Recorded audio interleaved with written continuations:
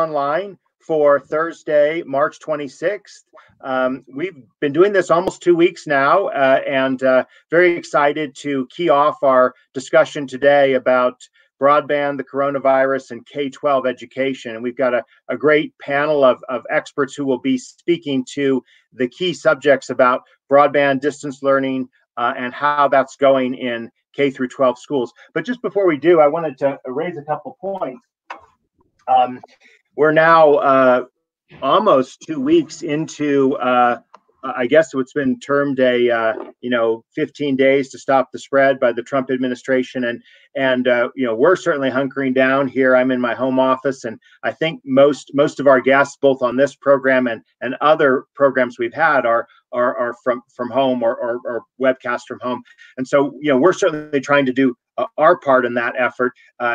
I and most of our guests are not public health experts by any means, but it's worth noting the scope of what we're dealing with right now. I mean, I just checked the Johns Hopkins web tracker before we started here, and there are now 492,603 cases of the coronavirus globally. That's confirmed COVID-19 cases, right? And so we're almost to 500,000. This is just truly an extraordinarily extensive impact globally, and obviously here in the United States, we're now to the point of 69,242 cases in the U.S. and globally, 22,000 have died. In the United States, 1,046 as of just a few moments ago. So that's just to give us a sense that, if there are any still doubting that this is a significant impact, and we need to do a lot and a lot more to make sure we are distancing and staying apart and not, getting too close together. And so what that means, of course, is that we need to use tools like broadband. We need to use distance learning, as it's often been called, to ensure that we can continue with some semblance of daily life. The 5 kids who are living with my wife and I, they all have some kind of schooling arrangement, and it's all different. And so there's a lot of confusion. And my hope is that our panel today can help us get at some of the things going on in K through 12 education and how broadband can help with that. So I'm going to open up to our panel now. We have Susan M. Clare, who is the Learning Infrastructure Coordinator for the Virginia Department of Education. She will speak first. And then we have Elizabeth Hoover, who is the Chief Technology Officer for the City of Alexandria Public Schools, also in Virginia. And then we have Keith Kruger, who's the CEO of the Consortium of School Networking, and he'll speak about what COSN is and how it supports the educational mission of online education. So with that, let me turn it over to you, Susan. Give us a sense about Virginia, the school system, and what is being done on the state level as well as perhaps locally. So thank you, Drew. So in Virginia, we have 132 school divisions, and each one of those school divisions is very different in terms of their geography, student population, and their staff capacity and resources. And one of my main responsibilities here at DOE is to coordinate and facilitate the K through 12 learning infrastructure program. And one of the priorities of that program has been to collaborate with schools and to provide leadership on digital equity issues. And last summer, Virginia was one of the first states to hold a digital equity summit to raise awareness of the what Commissioner Rosen-Worcel refers to as the homework gap. We refer to it as the learning at home gap. Here in Virginia, we've kind of coined our own phrase. And the purpose of the summit was to bring educators and other stakeholders, because as you know, community broadband, there's a lot more people involved than just education. But specifically, we did invite education leaders to be part of this conversation to raise awareness about digital equity issues in Virginia. And to raise awareness and also to present potential solutions to digital equity problems. So this digital equity issue is a very broad issue. Once you get in and you start studying it, it has its tentacles in all different facets of the community.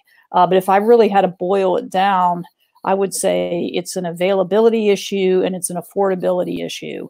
So under each one of those columns, if you were to take a piece of paper and you would draw a column down the middle, put one side and affordability on the other side, then you could start outlining the issues under each one of those.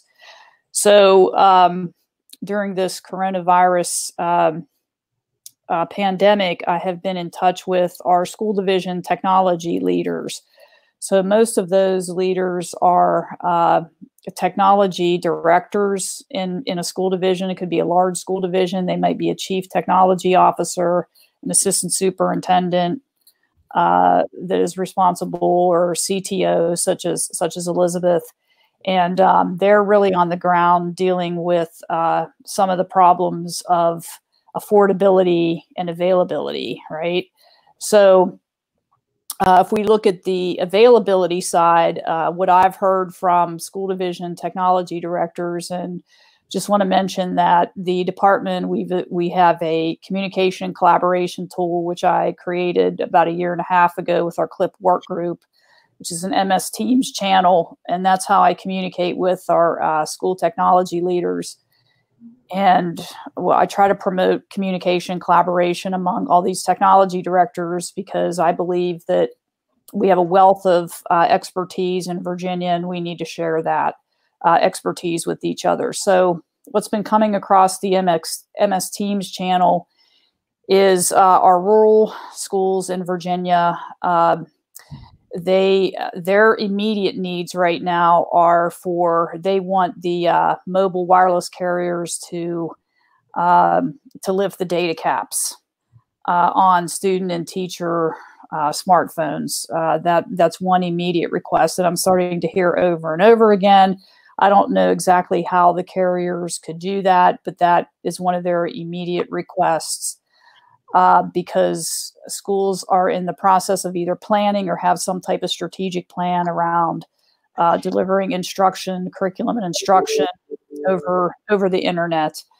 So that's an immediate request. The other immediate request that I'm seeing from school divisions at this time is for wireless carriers to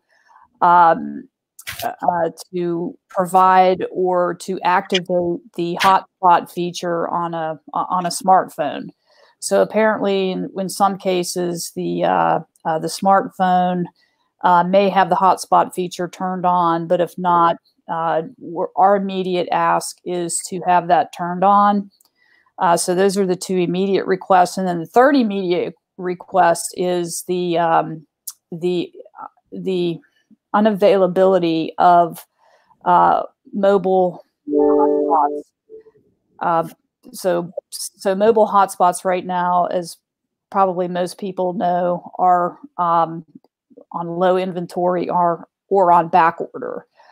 So I'm getting a lot of questions about mobile hotspot availability at this time. So I'm trying to find as much information as I can. I know Khajiit, they have a really good solution out there, but a lot of their technology right now is on back order. So if I had to summarize what the major needs are right now, those are the three ones. The other, I guess, so if we look at kind of the availability, that's, the issue there, but the affordability issue, there are some mobile carriers out there, mobile wireless carriers, as well as internet service providers that have special offers in place to provide support to families, to low-income families.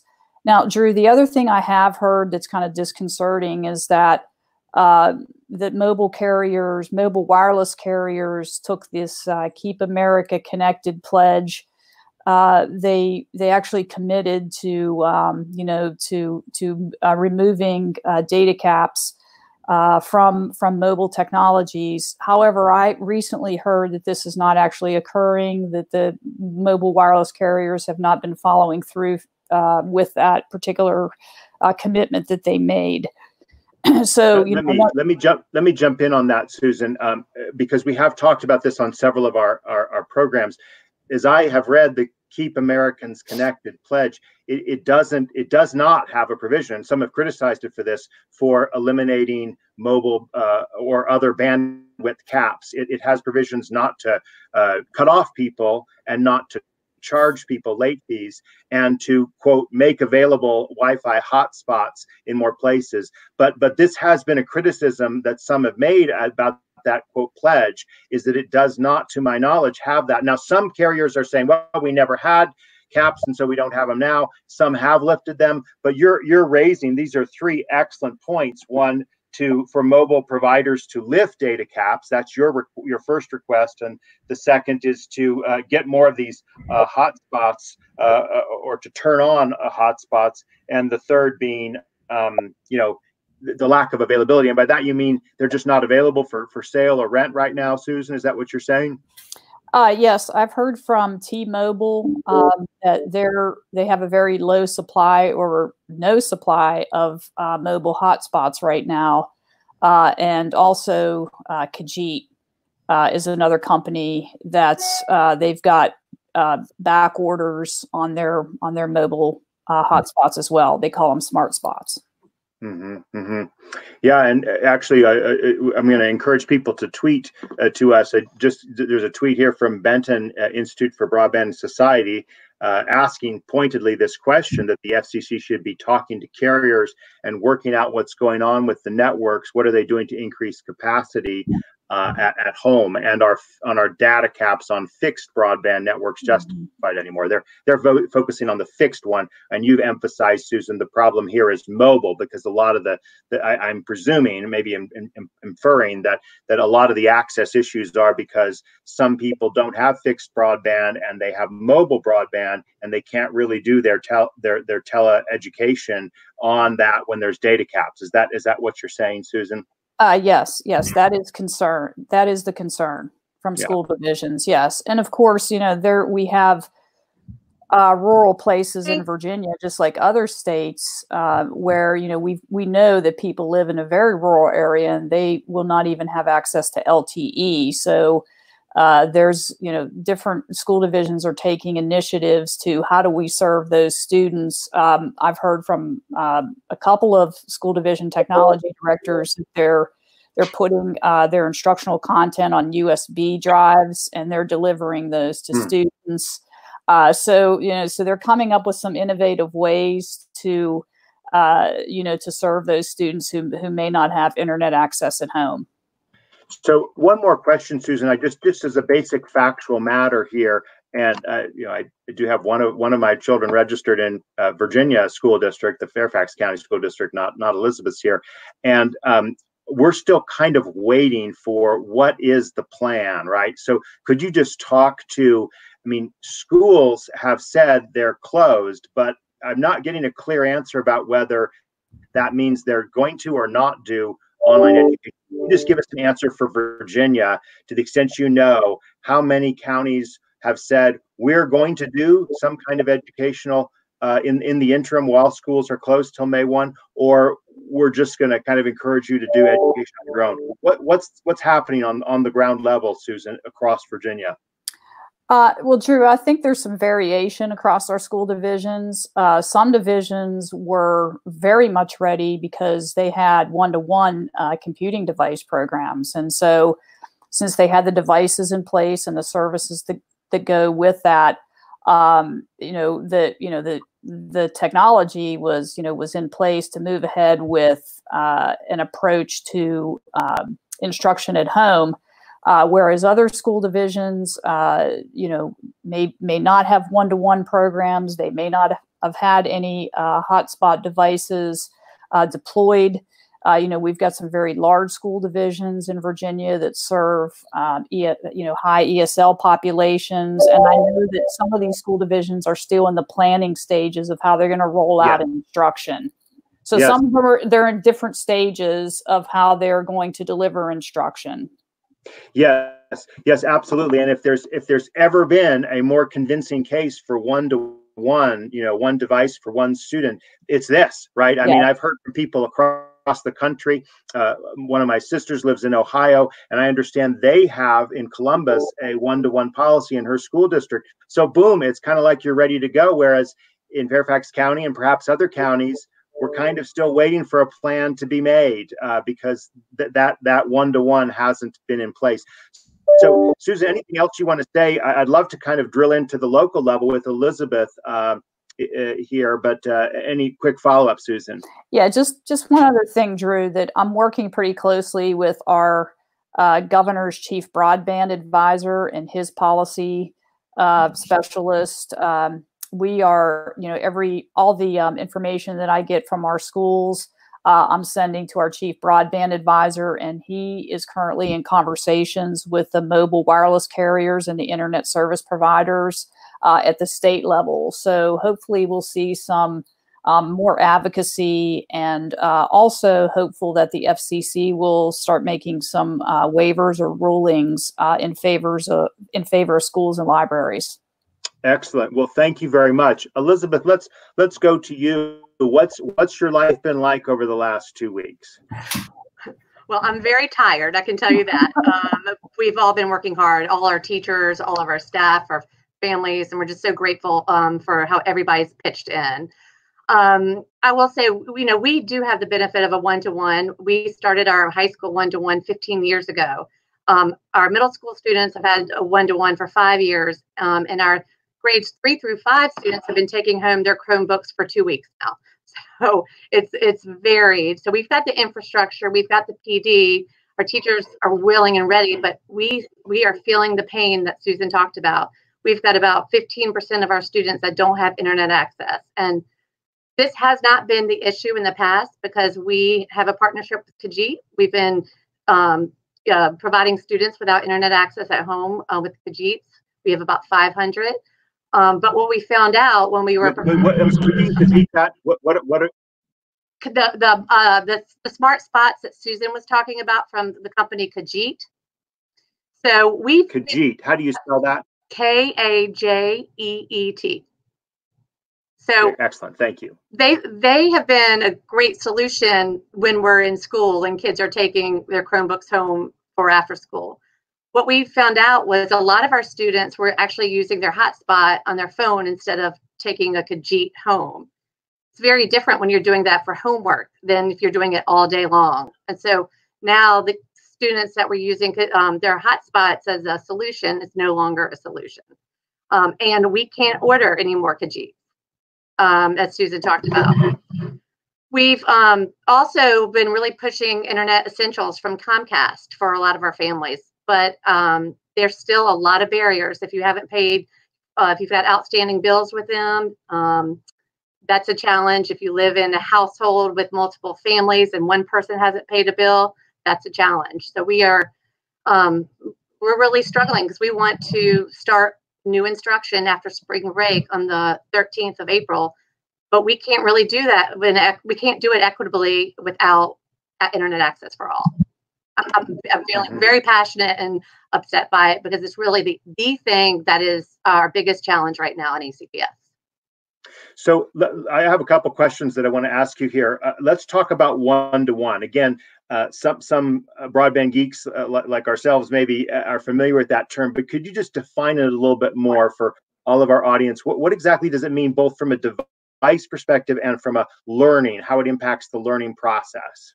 Oh, certainly. So what it means is we provide each of our students a Chromebook to take home, to use during the school day and to take home grades 6 through 12.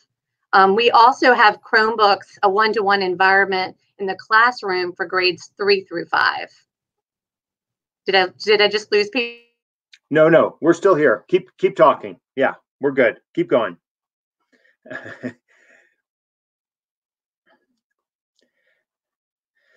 One of the things, go ahead, Elizabeth. Okay, please. I'm sorry.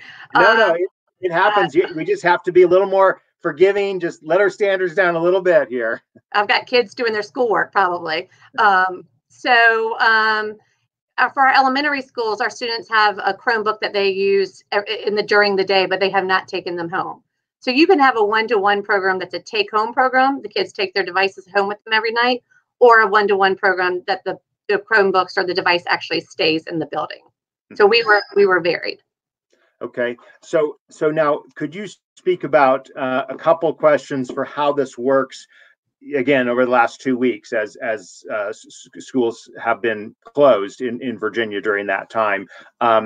So what are some issues you're encountering on the bandwidth end, right? I mean, and this may lead into some of the things that Keith Kruger will speak to when we get him back, but also from the teacher's perspective. So what exactly is the way a teacher in the Alexandria public school systems is working right now? What is their experience in is it like a video classroom, or is it boards or things like that? And then also finally from the student's perspective, to the extent you have that info of what's the student's experience like? Are they just like opening their one-to-one devices at a certain time? How is the current experience different from the one-to-one experience that you had been doing before the coronavirus? So it's changing. So right now, until the end of spring break, we are just doing a continuity of learning. Teachers are reaching out to students. They're posting on Canvas, which is our learning management system for 6th through 12th grades. They're posting assignments. It's all review and engagement and enrichment right now. And then in the elementary schools, we use Clever as one of our tools to streamline the resources for our students. And we've been using Zoom with the integration with Clever. So what that means is, and it happened yesterday, my daughter's 3rd grade teacher had a morning meeting with the students in her class. So they spent about an hour online, face-to-face, doing a morning meeting. So we're really doing a variety of things. We've got great tools. We've got great partnerships. But the problem is, if you can't get all 25 kids in the Zoom class because they don't have internet access, we're really failing our kids. So what do you do? What can you do to kind of accommodate? I mean, even if they can't be in, I mean, you're still having the class, right? So talk a little bit about that. Well, so right now, in we thought we would only be out to the 13th. So right now, what our teachers are doing is trying to provide instruction for a couple hours a day. It's it's extremely varied across our schools right now, but we're working right now our curriculum instruction and teams of teachers to figure out what is that going to look like as we go into the 4th quarter. How are we going to ensure that all the students are getting learning, and what is the time? How many hours a day does that mean that you're either online or you're working, offline? So this is truly building a plane as we fly it. Yes, I've heard that expression several times. Let me ask Susan a question, just from again, I know it's great we have both you from the state of Virginia or Commonwealth of Virginia, Susan, and Elizabeth from a school district. But what is happening from the perspective of closures, right? I mean, there is a governor ordered closure till May 1. Is the sense that that's going to be extended, or is no one just willing to talk about that yet? But we'll see. I mean, what's the kind of sense for the rest of the school year throughout Virginia, and then how does that translate to you in Alexandria, Elizabeth? Susan? Well, schools in Virginia have been closed for the rest of the year, Drew. Governor Northam just made that decision. So, and I think one of the major decisions that we've made here in Virginia, I know our superintendent of public instruction, Dr. James Lane, has been working with the USDOE and has canceled SOL testing because we just simply can't prepare students for, that's a major event in schools, and it's tied to accreditation. So that's kind of where Virginia is headed now. Well, my apologies. I got different states confused because some states have said till May 1 and some states have said for the end of the year. So, but there is learning, right? I mean, is that not you're not encouraging school districts to not do it, are you? Correct. No. I mean, in the Virginia Department of Education, I know that our entire staff is gearing up to deliver a series of webinars to all of our school divisions. I know I'm working with our Office of STEM on Virtual Virginia initiatives. We have open education resources here in Virginia I don't know if you're familiar with those, but those are digital resources. It's a collection of digital resources that can be delivered over the internet, digital textbooks and things like that. I know our Department of Instruction is working furiously to gear up some initiatives to get this information down to the school divisions. We also have a frequently asked questions, which is pretty comprehensive on the Virginia Department of Education website for school divisions, some guidance and information there about how to handle the situation. Mm-hmm, mm-hmm.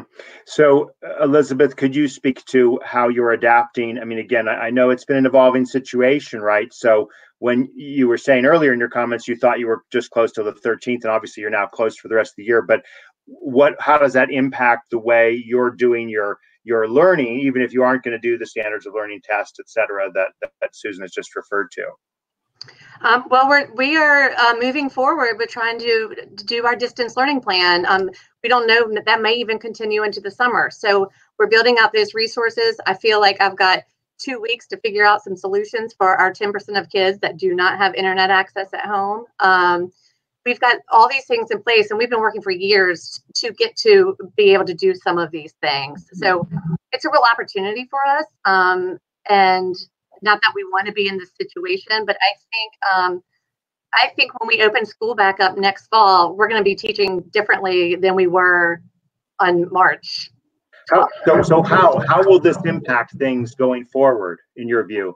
Well, I think this has really forced some teachers to and administrators, because I've got to talk about our administrators are doing a great job with it too, but force them to really dig into some of our tools and use them creatively and innovatively. I mean, this is a time of great innovation. And if we can look at it that way, so if you've got to look for opportunities, I would say this innovation may be coming from this situation we're in. Great. Well, let's go ahead and turn to Keith. I know you've had a couple issues with your video stream, but let's hold our fingers crossed and give this a try, because you seem absent when you're not there. So Keith, tell us a little about the Consortium of School Networking and how you relate and work with people like Susan and Elizabeth. Absolutely. Thanks, Drew. And I think you're going to have to rebrand this as the Broadband Brunch. This is not breakfast anymore. But some parts of the country, we're still at breakfast hour. Well, that's true. But I think brunch covers lunchtime. And so anyway, just a suggestion. Anyway, we are the professional association for people like Elizabeth. We've been around for nearly 30 years, and I've been working with COSIN as their CEO for almost all of those years, not the first few years. And we work closely with state departments of education like Susan and her association, CETA. So, we really see this as a defining moment for those of us that have been advocating for the use of technology in schools. It's an inflection moment.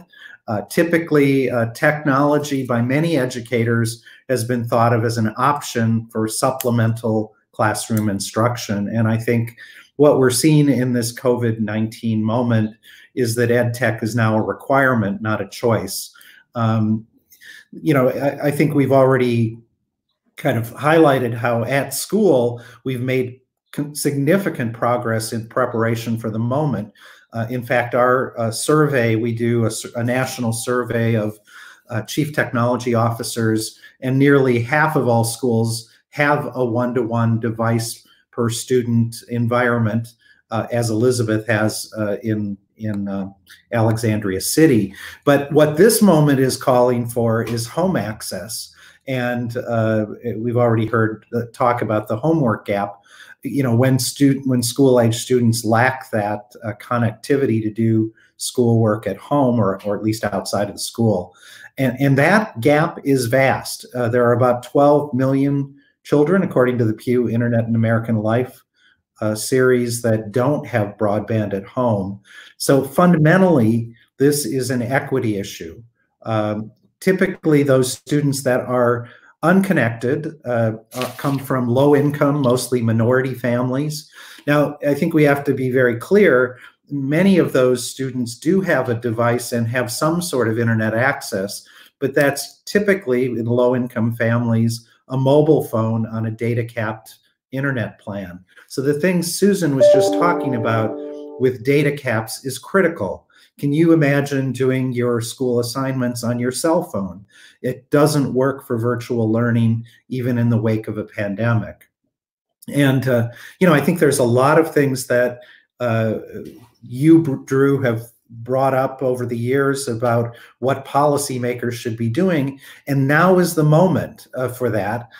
We've just seen the new, the Senate has passed last night, the stimulus bill, which has pieces in it. Unfortunately, they did not include the provision that the House had been considering for $2 billion to supplemental to go through the E-rate program that would have funded some of these things that are needed. Now, there are funds through the U.S. Department of Ed that are flexible and can be used for technology, but they didn't. They missed the mark in providing that. And I think the specific issue of what industry can do. The FCC had a pledge that many providers have signed on to. Sadly, it didn't address this particular home issue. And we're seeing some solutions that some providers are providing, but often they don't address teacher access. So that's a huge problem. The FCC has done some things, like they've waived the gift ban, but really they have not used their emergency powers to solve some of these issues. And so the ball is in their court. And, I know you want this to be interactive, but, the reality is that you can't snap your fingers and be ready to do online learning overnight. And I think even those districts like Alexandria City, which have been leaders in use of technology, have big challenges to do this for all students, all grades, all at once. There's cybersecurity challenges, there's privacy, there's the biggest one is teacher training. While what I'm hearing from CTOs around the country is that even when we can fix the infrastructure and device problems, but even then, the teacher training is a huge gap. And even though many school districts have been doing great jobs around online learning for years, and they have what I used to call snow days, what are sometimes called now e-learning days, no one has really tried to do online learning for all grades, for all students, for 2-3 weeks, even months. And now in certain states, they're saying through the end of the year, like in Virginia. The reality, is that not everything is going to go perfect. This is a huge mountain to climb. I think it's a wake-up call. But, as Winston Churchill said, never let a good crisis go to waste. So this is a learning moment for not only for students, but I think for teachers and parents and administrators. And, we have to lean into that. We have to realize that we're not really ready as a country, and we need to ensure broadband to the home to make learning continuity. No, excellent. And you've teed up several great issues that I'd love us to focus on a little bit more. I mean, one of them is the homework gap, which is a real issue that now is acutely recognized. And thank you for mentioning the discussion that did not get into the coronavirus CARES Act, the stimulus bill that the Senate has passed and now goes to the House. There was a small amount, by the standards, $200 million to go to the FCC for telehealth initiatives. But you're correct, Keith, in that the big discussion people have been talking about is making a greater bandwidth available, or free internet access available, or a proposal that Harold Feld of Public Knowledge discussed on our Broadband Breakfast Live online on Monday, basically having this package pay for broadband for every American for 2 months as a double stimulus, keeping people connected and providing resources to telecommunications companies. That's one set of issues, sort of the policy issues and the access issues, and also just the logistics of how this works, right? How education happens. And I'd love to talk a little bit more about that in terms of what the experience is like. Again, I recognize this is a less than ideal situation for testing it, but Elizabeth, are there some good examples that you can point to about what ways teachers have adapted to the circumstances, and are there any things you're hearing about? Well, at least this is coming out of this. I mean, any silver linings, if you will, for the fact that a quarter or more of a school year is wiped out. Any thoughts on that, Elizabeth? Yes, I think we're starting to see some good things happen. And one thing I kind of chuckle at is we've talked about technology and education for instruction, but what I'm seeing is technology used from teachers to students to support their emotional well-being, their mental health right now, because this is a really tough time. And for students to be able to connect to their teacher, I mean, it's just a phenomenal experience. And you can't be ready to learn unless you are ready to learn, and you've got you're not hungry, you're not worried, you're not scared. And these are times that a lot of our students are feeling all of this. So I'm seeing a great deal of technology being used to support our students emotionally and mentally. So I think that is great. I'm seeing teachers really push out like their presentations, being available for office hours. We don't have office hours in K-12. I've seen it again, like face-to-face through, and we're using Zoom, but you could do other things. Or it could be having email. And I also think we've been talking about staff, students, and administrators, but this is a huge impact on families right now. I mean, this is a whole new world.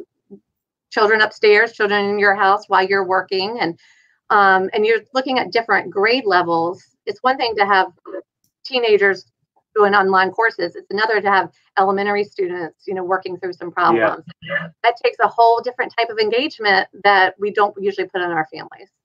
Yes. Susan, do you have any thoughts on that, and particularly how teachers have been able to adapt to these tools? I can't recall whether you or Elizabeth spoke about the different tools being used, Canvas and Zoom and another tool. But what are teachers able to handle, and what's the experience they're having as they're working through these online learning experiences? Well, I've heard the same things that Elizabeth is saying from educators, that even if we could wave a magic wand and have the affordability and availability issues resolved tomorrow, for instance, we still have the issue of professional teacher readiness that is just not there yet. So I know that some of our technology directors are they're using, or their teachers are very savvy with their LMS system and can push out instruction.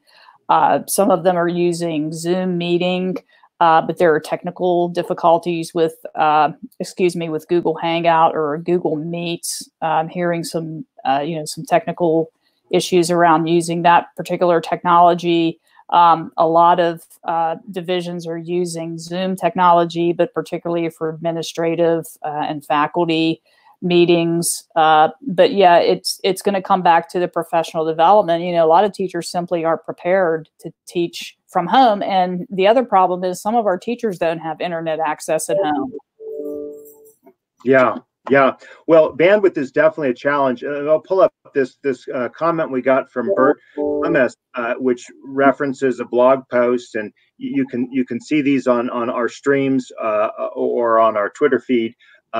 But it just discusses the issue of low bandwidth alternatives. So again, I'm not one to want to encourage low bandwidth, but I think that sometimes you want solutions that work no matter what. And again, Keith, we certainly didn't want you to be knocked off, but I think it's it's great to have everyone and to be able to see everyone, and for our audience to see us too. And so I just wonder if you have, maybe let's start with on this one with Keith, about the bandwidth question and what kind of bandwidths are needed, and also about, I mean, you of course deal with a lot of bandwidth issues within schools and E-rate issues. I wonder if you could talk about those two, kind of two aspects of bandwidth there, Keith. Well, our annual conference of chief technology officers was supposed to happen last week face to face. We're now going virtual, but we did the first keynote, and it was last week with Amber Case, who is an anthropologist on technology. Her big thing is calm technology. She worked with John Seeley Brown and kind of continuing his work that technology shouldn't be a distraction. And I thought one of her fascinating, she had a lot of interesting comments. You can watch it on archive, but she was talking about how she was at the Consumer Technology conference at the beginning of January, and all the buzz was about 5G, 6G, all the and what she said, we really have to rethink low bandwidth kind of solutions and not have this disposable, we have to design so that all these solutions we have don't become irrelevant the next time you get a new technical standard. We have to make sure that it's not a distraction. And fundamentally, the greatest scarcity we have is our humanity. It isn't technology. And so this is about people. And I think the leaders like Susan and Elizabeth, what we have to remind people is, we have to fundamentally be good people, and we have to find ways to keep people connected. And in this time of crisis, nothing is more important. And I like that Elizabeth came back to social emotional learning and how do we use technology to solve that. Technology is not an end in itself. It's a means in which to solve whatever the problems we are, or be a distraction to the problems we are facing. So that's kind of a high level what I've been thinking about. Yeah, I want to raise another issue for all of our panelists. I'm going to kind of maybe express a point of view here. I feel two things very strongly. One is that we do need universal broadband. We need very high quality universal broadband, and as broadband is seen appropriately so as more of a utility, and there's a linkage into a basic need. We really need to make sure that there's that universality to it. At the same time, I don't think that we should be stopped from doing positive things because maybe everyone doesn't have broadband. And so I'm sometimes feeling like our schools taking the approach that they can't do learning because not everyone has. And I'd love your reactions, okay? Because I don't want things to stop. Obviously, we're not in the perfect situation, but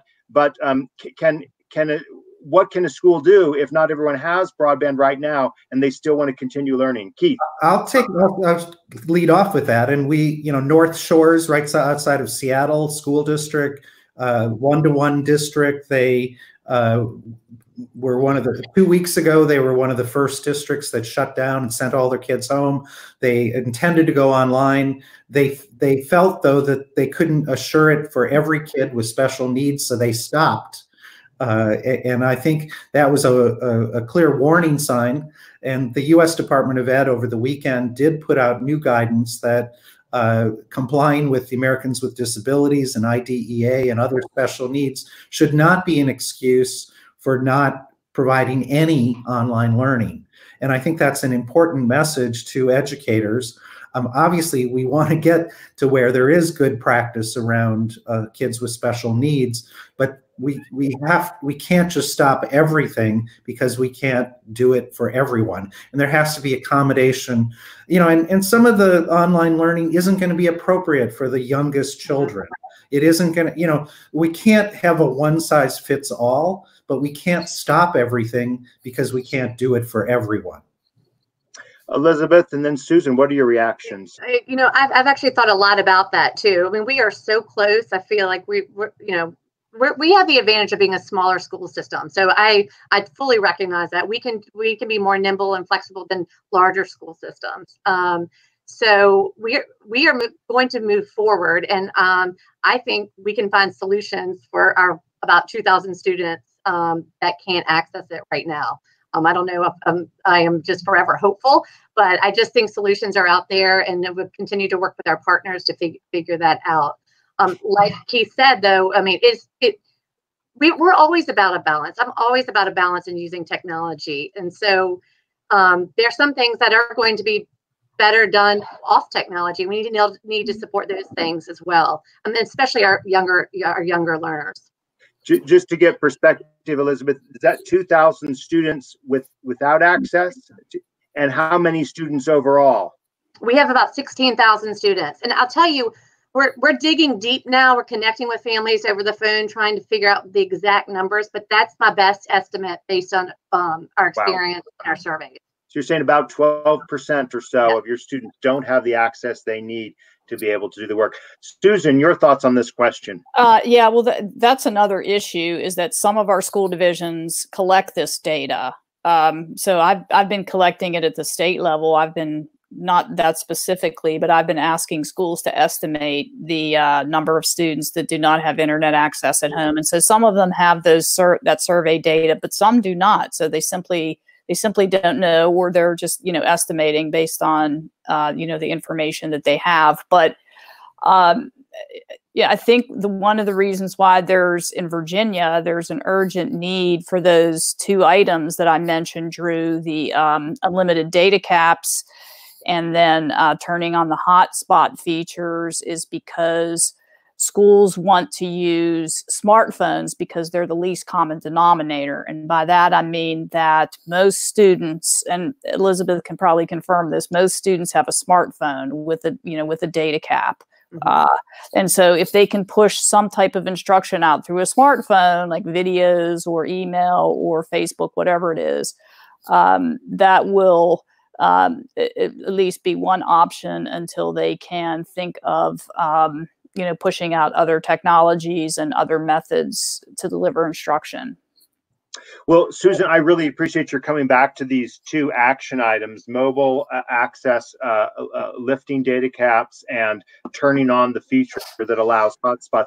And let's take a few minutes here. We've got another 10 minutes or so to strategize a little bit about this, because these are action items that I assume are doable, right? I believe they're doable, and we've actually had discussions on this show, on Broadband Breakfast Live Online, that led to some FCC policy changes. So, Susan, let's just start off. Who have you called? Who have you talked to? And who is cooperating and who is not cooperating? I mean, maybe we can certainly take this up with individuals and entities on a temporary basis to get rid of bandwidth caps on mobile devices.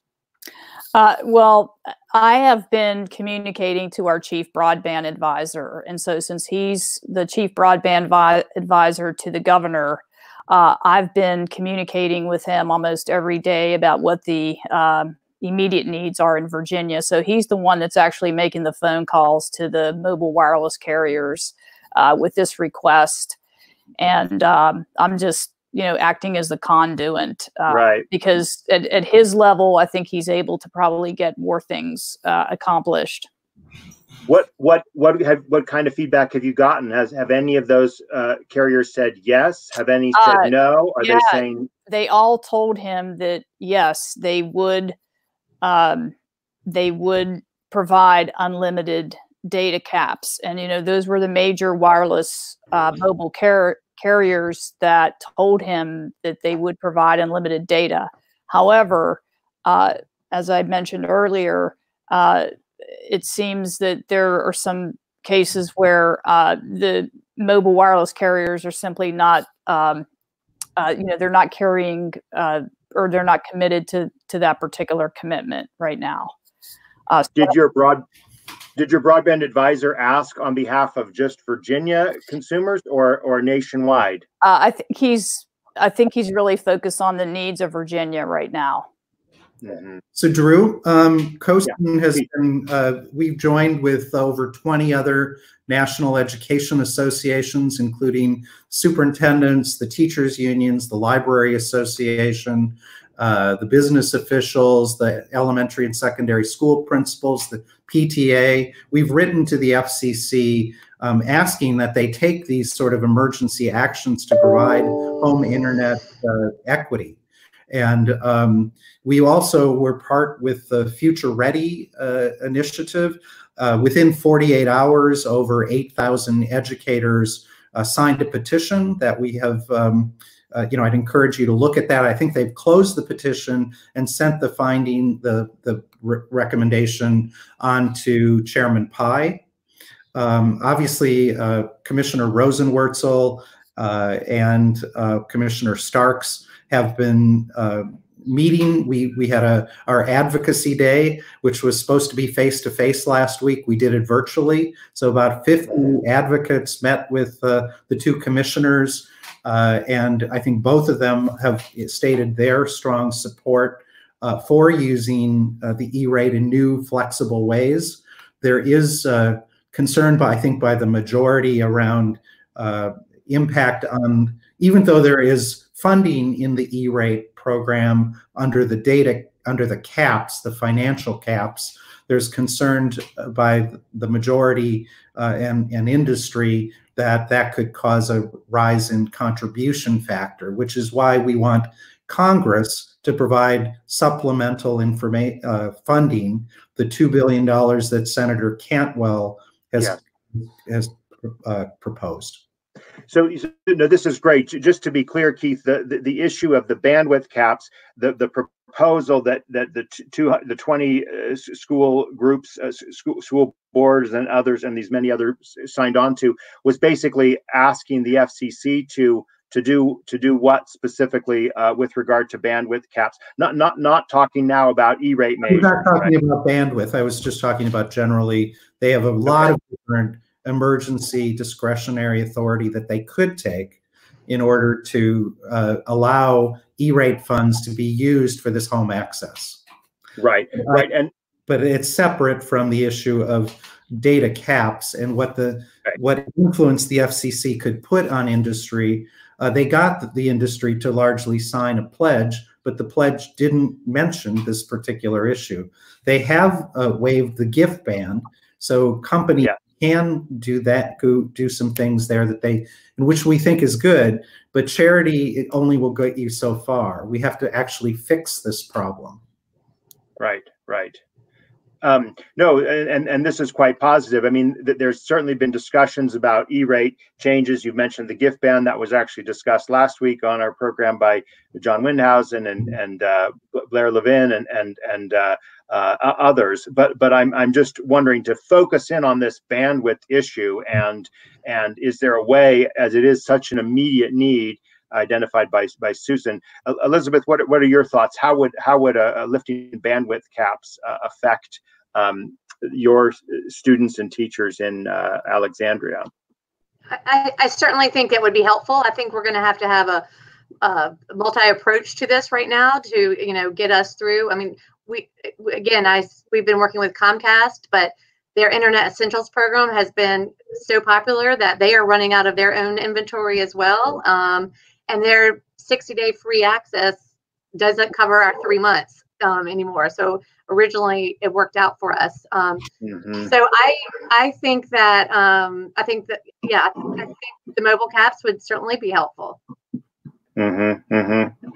Well, wonderful. Are there other specifics that you think, Keith or Susan or Elizabeth, that the FCC should be doing?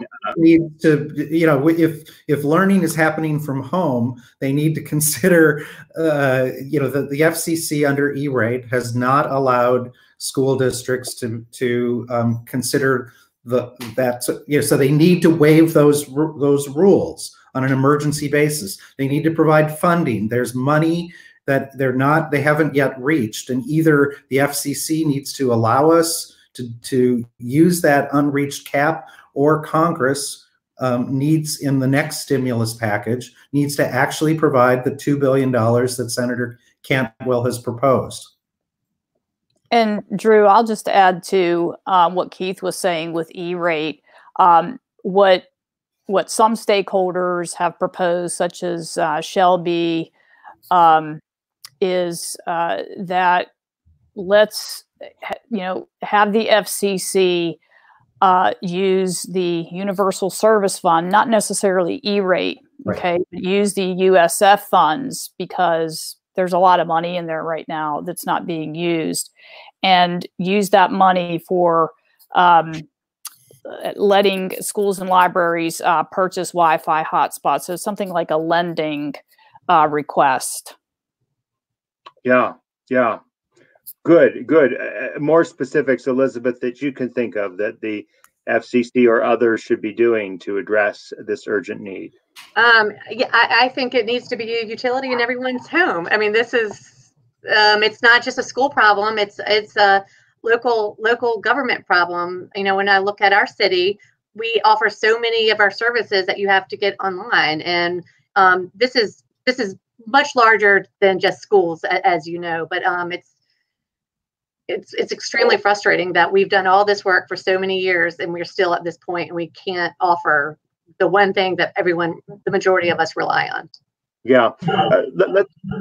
I want to ask about that, about those other services and how those go forward, right? And how that kind of changes maybe our thinking about what the role of schools is, just briefly, but also, could you also comment, all of you, and maybe this can be our last topic, is how should parents who are at home with their kids who are now learning, do you have any thoughts for those of us who are in this situation right now, right? How to kind of manage that? Because again, it's new, we're dealing with this is less than 2 weeks old, this challenge, but people need to have some thoughts on that, and you three are better equipped than most to do so. So let me start with you on this one. Go ahead, Keith. Well, I was just going to say, they can answer more from the educator perspective, but we've taken delegations, even 10 years ago to Uruguay.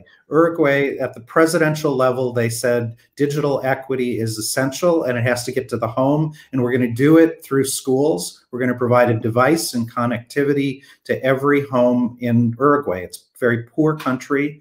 But the interesting thing is that device at night is used by mothers to learn nutrition programs. There's healthcare, telehealth opportunities. The device can be used, for. So I think we've siloed things and haven't gotten it done.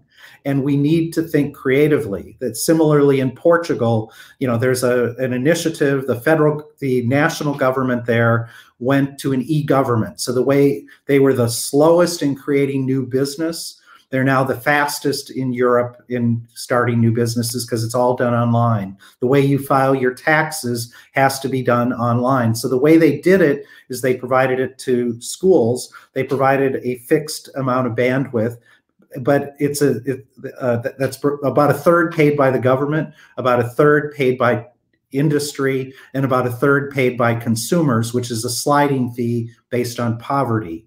Now, of course, if you want to see your Netflix, you have to pay more. Right. Oh, thank you for that. Thank you for that great example. Let's get some final thoughts from Elizabeth, and then we'll give the last word to Susan on this question here. I think families and educators are working hard to figure out what schedule works for everybody. And again, having 2 children in school right now, trying to work my meetings around when they need me is a challenge. We've heard from parents that they want a schedule, but they don't want everything live because they need to reserve their Wi-Fi for themselves sometimes. They're streaming. And so we're looking for flexibility and balance. I think we are going to all be able to write some great books after this is all over. Yeah, good point, Elizabeth. So I guess, Drew, my concern would be for your low-income families, those parents, what do they do to help their child? And I think, Virginia, I've spent a lot of time, helping school divisions become broadband leaders in their division, in their community, and to help these low-income families understand what they need to do to get the access, whether, it's affordability, some of these programs like Comcast, Cox, and then not only just saying, okay, well, here's a low cost program, but actually helping them apply for these programs so that they can get them in their homes. So, there needs to be some facilitation on school division's part to help your low-income families, your Title I schools. Do you advise school districts to have someone who can kind of help navigate, almost kind of like an E-rate coordinator, but help navigate getting access for people? Yes, absolutely. Yeah. And some have done that, yes. Elizabeth, just any quick reactions to that point that Susan just made?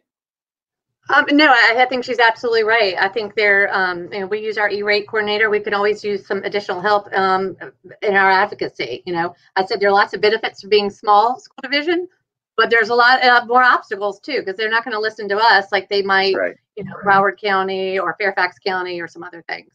Very good. Very good. Well, we're going to thank our panel of Susan, Elizabeth, and Keith. We've come up on the hour of 1 o'clock Eastern time. My name is Drew Clark with Broadband Breakfast, and you've been watching live online. Tomorrow we'll be talking about universal access and the importance of universal access in this era of the coronavirus. And as we've said before, we've committed to doing this till the end of March, Monday through Friday. We hope that it's useful for you, and we hope that you'll join us again and see our material. And for those who are particularly interested in this topic, we'll have links about from the panelists on this webpage. Thank you again. Take care and see you later. Bye.